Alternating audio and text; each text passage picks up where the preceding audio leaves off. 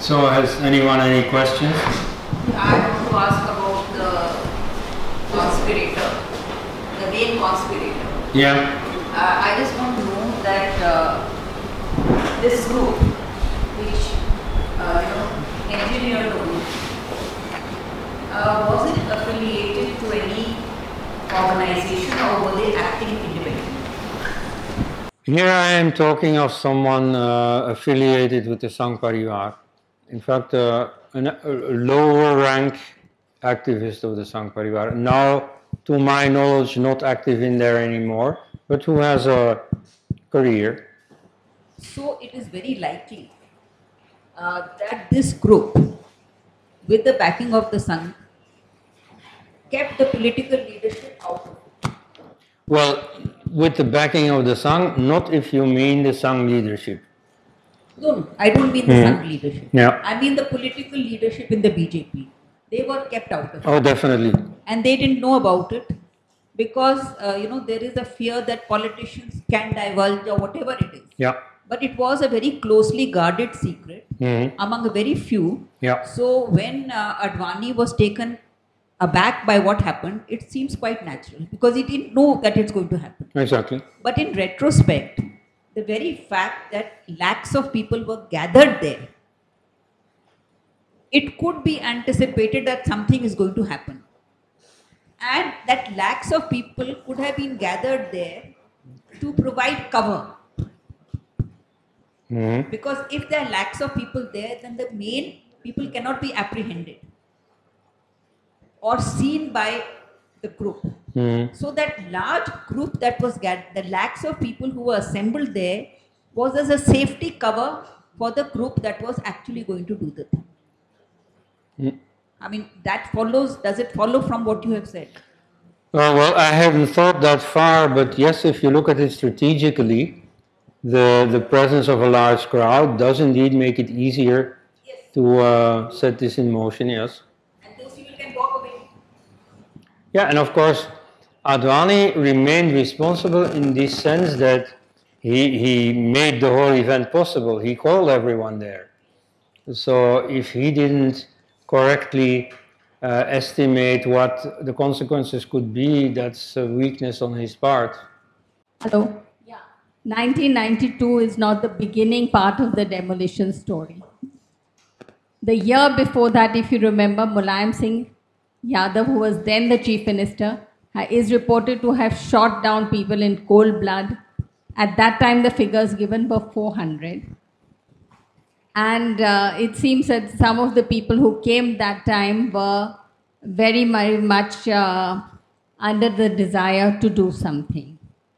And the way the Kothari brothers, two teenage boys who had climbed the domes in 91, they had got down. Then they were collared in the ashram where they were staying, and then they were done to death. That's one perspective behind if there was a ginger group, as you're saying. Secondly, I think the focus on Advani as the focal point of the Ayodhya movement is very, very misplaced.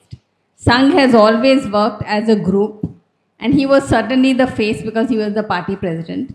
But the decision to inaugurate the Ayodhya movement itself was taken at Palanpur in Himachal, when Murli Manohar Joshi was the party president, and he had the national committee of his choice.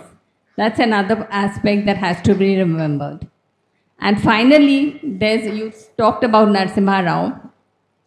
Narasimha Rao had placed central services, CRPF and a lot of force there, but that could not be deployed without Kalyan Singh, who was the BJP chief minister, and that was out.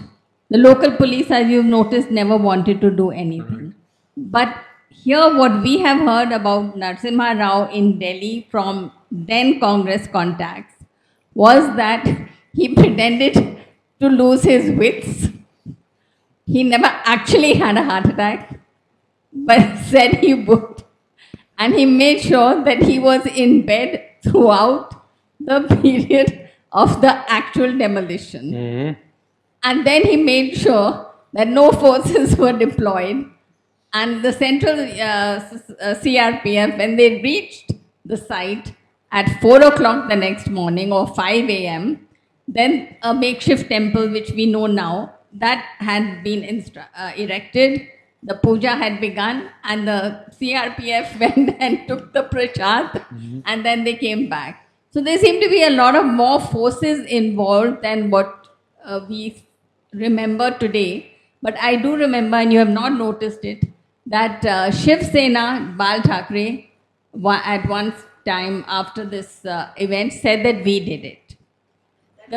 The media reports before the demolition, before 6th December, I think 4th or something, they reported that there were groups, probably from Andhra Pradesh, which give suspicion about who could be involved, which was actually telecast as practicing with ropes how to bring things down.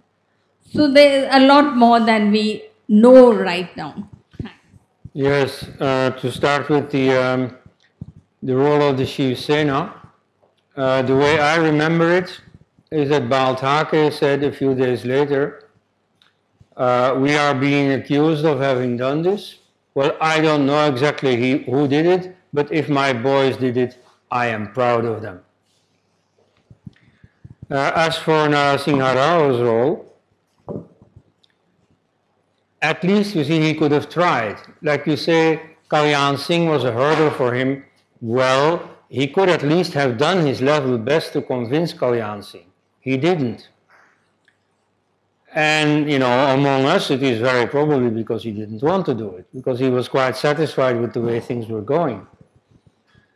When I met him in 2004, I think, a few years before his death, when he was retired, I told him to his face what I thought of him. I said, "You are the best Prime Minister India ever had." See, you know, as a way of speaking truth to power, I think that was really bold. But, you know, essentially I think so. I mean, in other fields too, you see the economic liberalization which he set in motion, the establishment of diplomatic relations with Israel. I mean, he made India a normal country again. You see, after this misery of Indira and Jawaharlal. So I think he was a very good prime minister.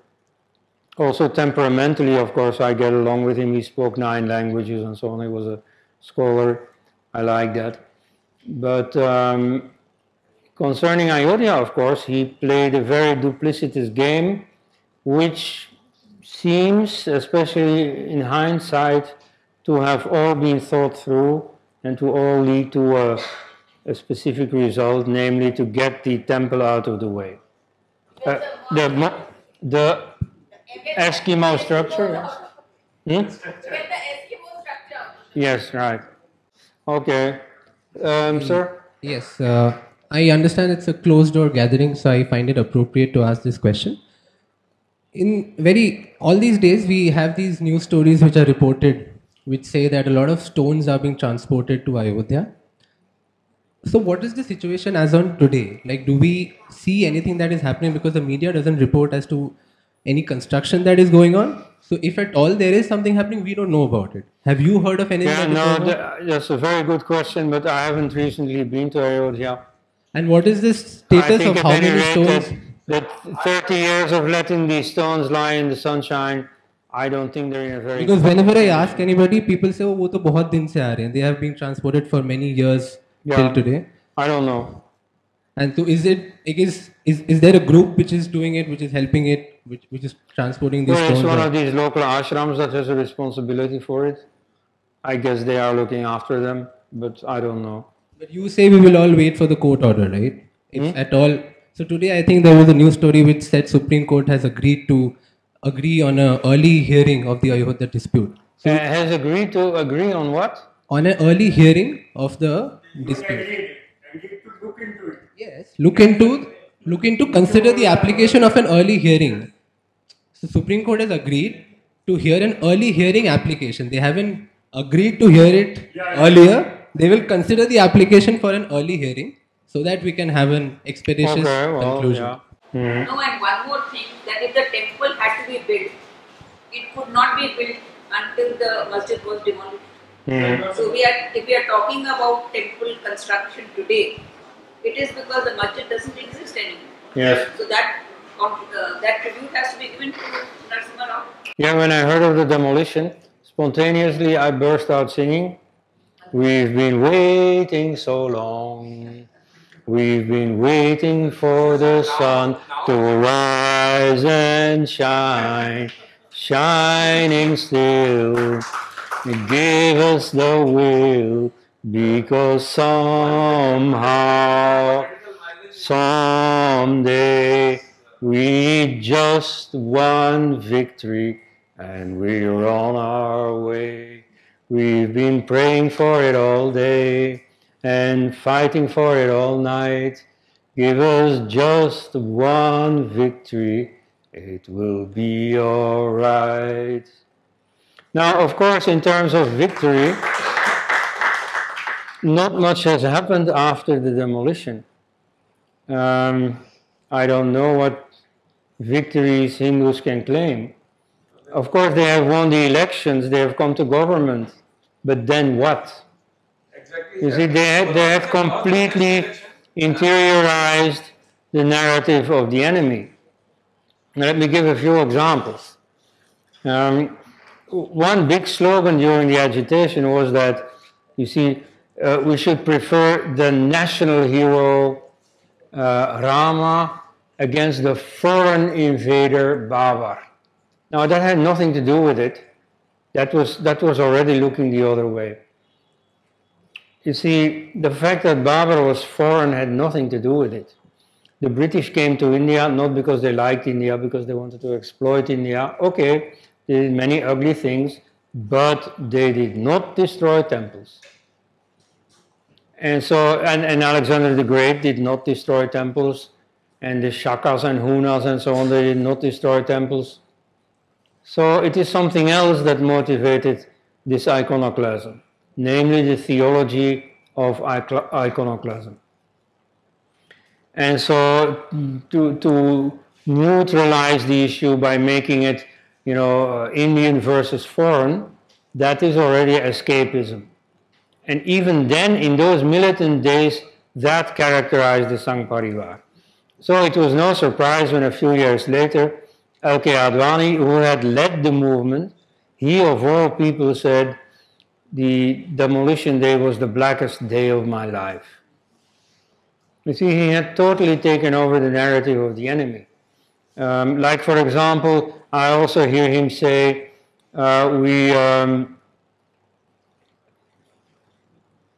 we should make sure that not only the majority has its way in India.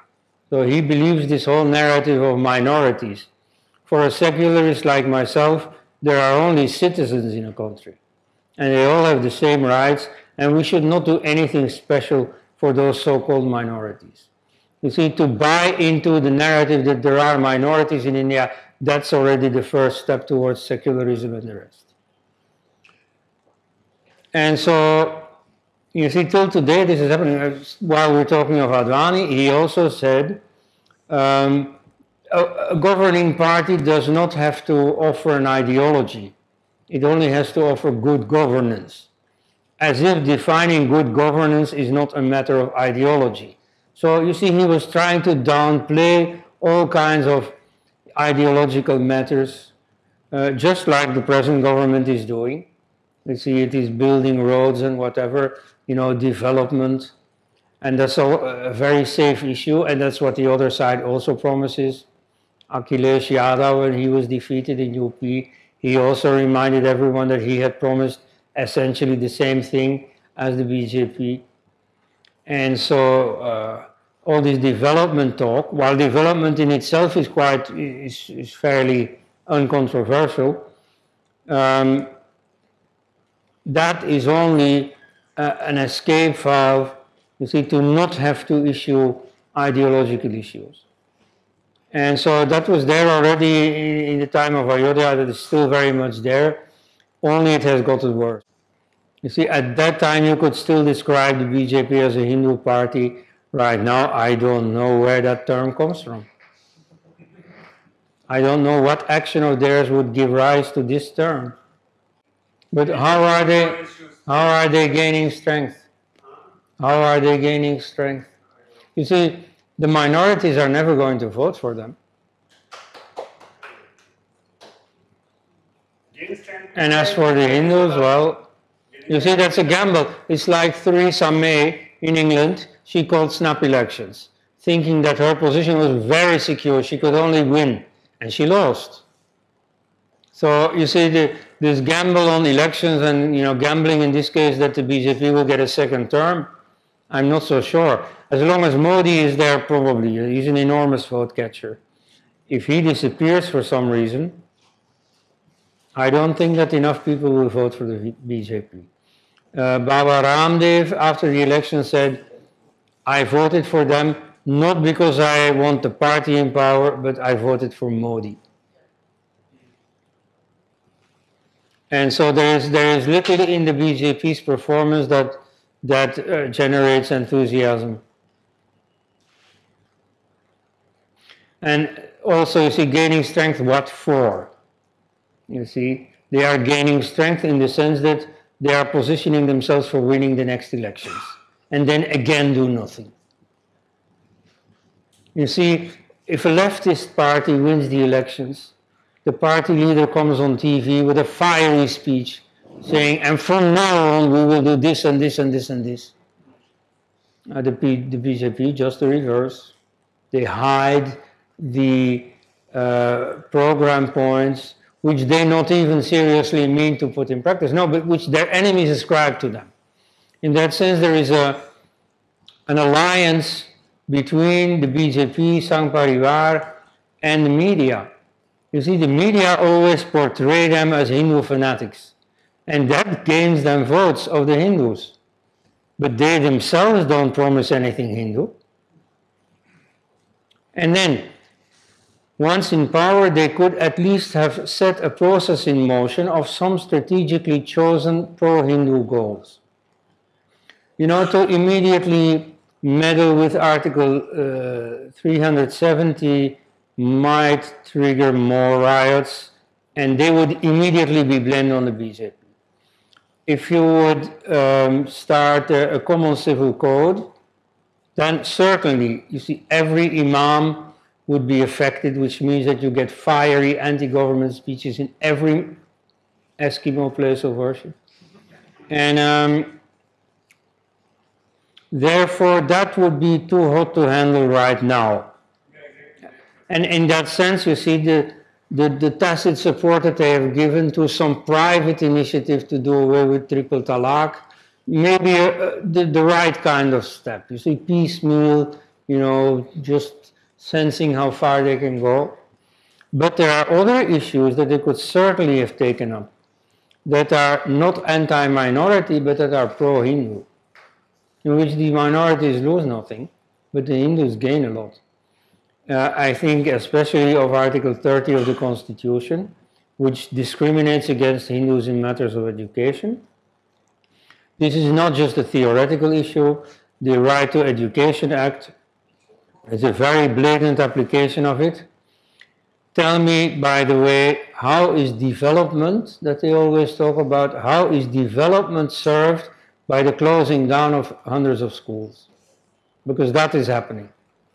Now, it is perfectly possible to take some legislative action. You don't have to abolish it altogether, you just amend it so that there's no more discrimination against Hindus.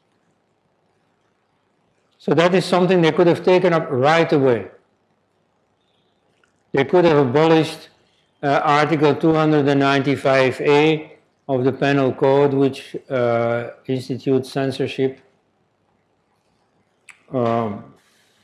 There are a number of small things they could have done, and they don't. So what's the reason that they don't do? What could be the reason that they don't do? Well, because they have a very low Hindu consciousness. Then who is the idea? I mean, they have been overwhelmed by enemy propaganda. They follow the enemy narrative because it is the only one within their horizon that they know of. Because there is no counter-narrative on the Hindu side.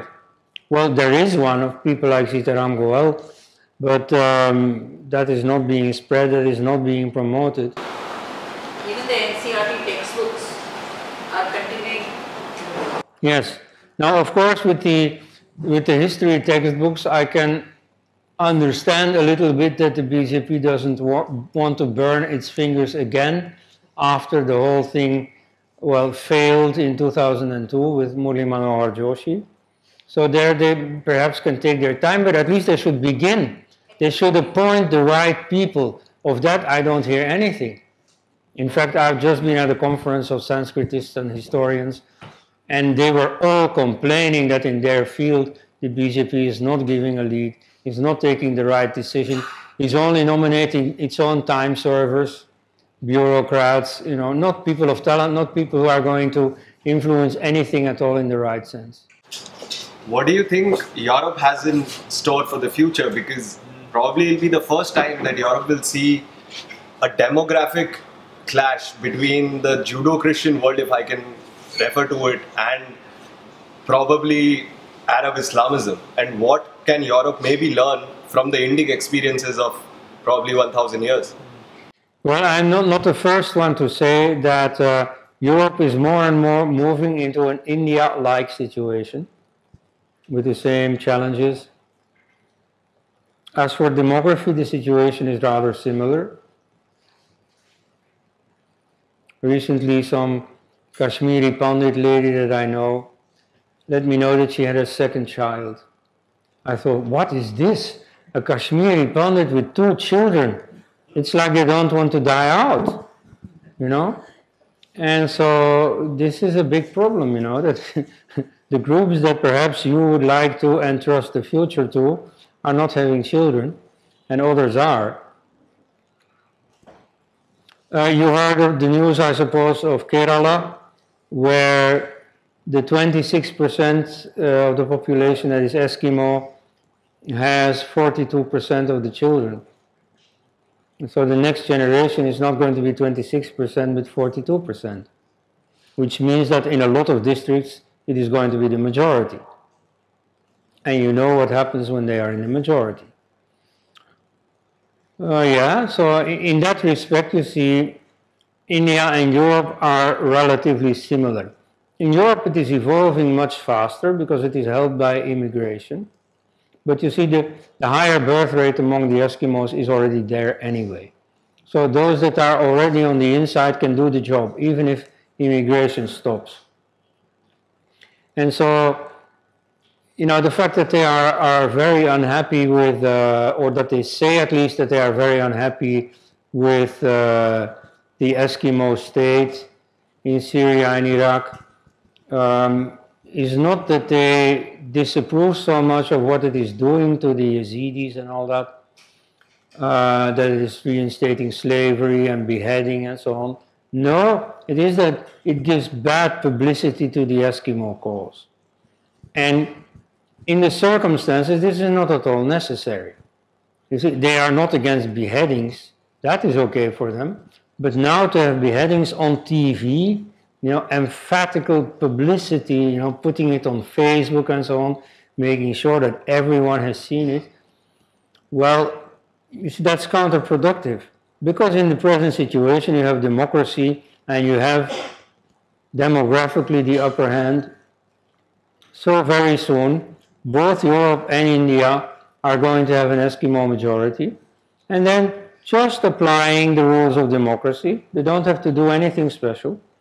Just applying the present laws, they can completely transform this into an Eskimo state. And so in Europe it is going a bit faster. On the other hand, I must say that the consciousness about the problem is also rising much faster.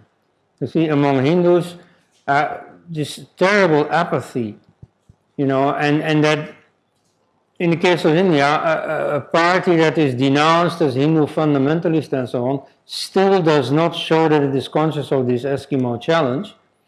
That is a little bit different in Europe. You see, I mean, parties like Geert Wilders, Freedom Party, they have come about precisely as an answer to this challenge.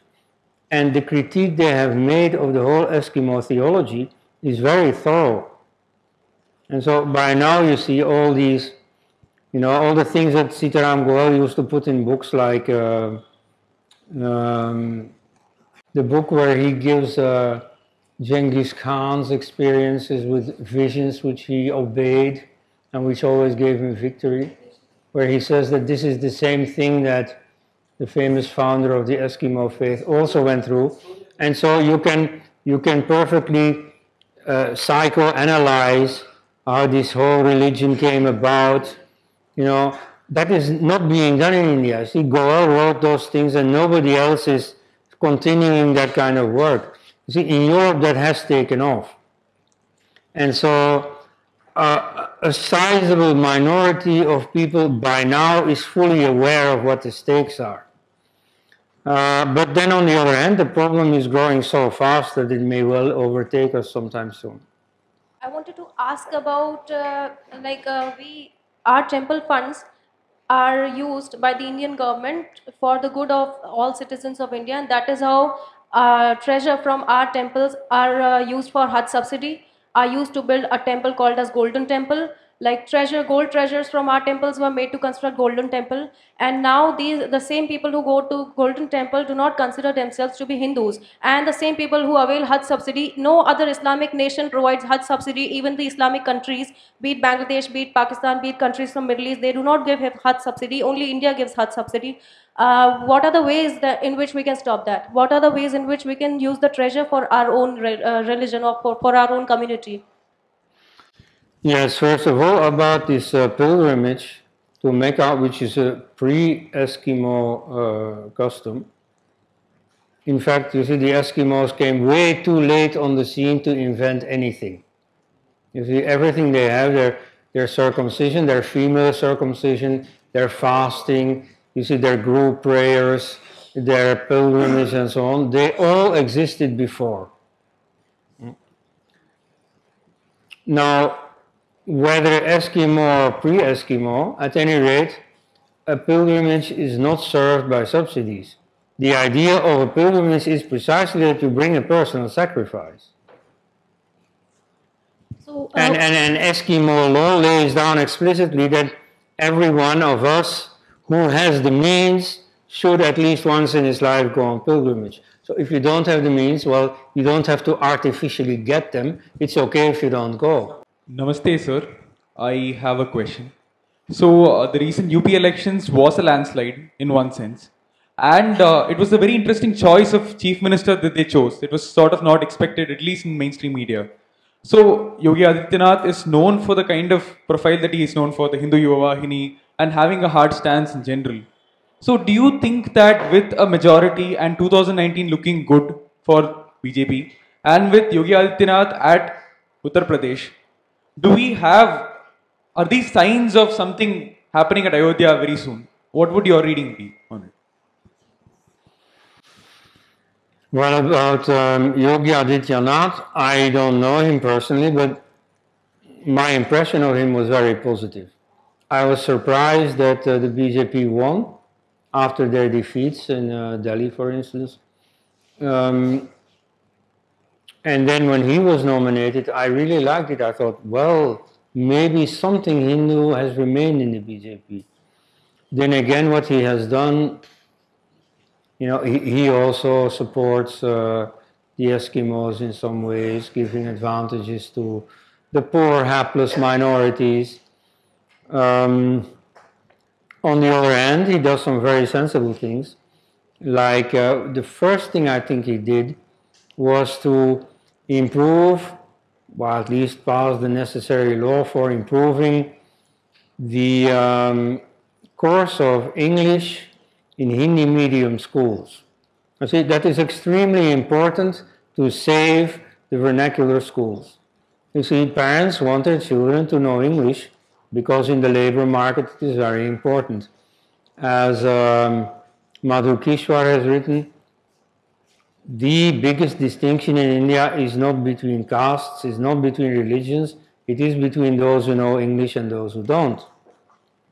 So they want them to learn proper English. Now for that it is not at all necessary to go to English medium school. I have never been to English medium school. You see, most of the Russian and Chinese and Japanese and so on winners of the Nobel Prize have never been to English medium school. Some of them don't know English. So this is not necessary at all. And so I strongly support native languages. And I think it is very wise of Yogi Adityanath. I don't think he was the first to do it. I think in some other states it has also been done. But it is a very good initiative to promote English as second language.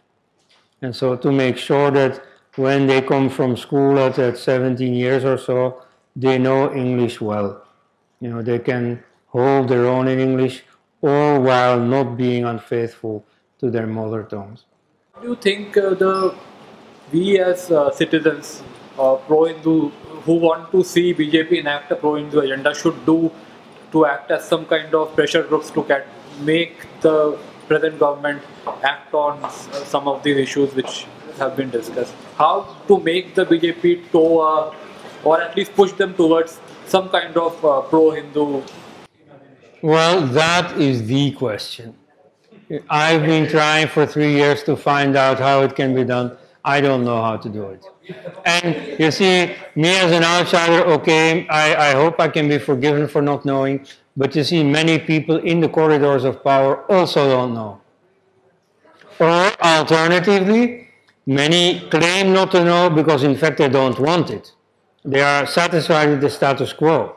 Now, I know a lobby group, the Indic Academy, where lots of people have their heart in the right place, and some members are from the BJP, are active in the BJP, have a post in the present establishment. Now, even though the others, people like Shankar Sharan, like Madhu Kishwar and so on, lament about the lack of cultural dimension in the BJP's policies, all these people who are with the BJP don't do anything. At that point, they look away. When you start talking about development, then they hopefully start defending development because it's a BJP slogan. Then they start saying, yeah, but the poor need development. Well, nobody is questioning the value of development. That's not the point. The point is precisely the other things that the BJP just doesn't want to talk about. Now, I find that even in those lobby groups, BJP people prefer their allegiance to the BJP to their allegiance to Hinduism. So I don't know. I mean, of course we shouldn't give up. And everybody should do in his own station in life whatever he can. But more than that, I don't know.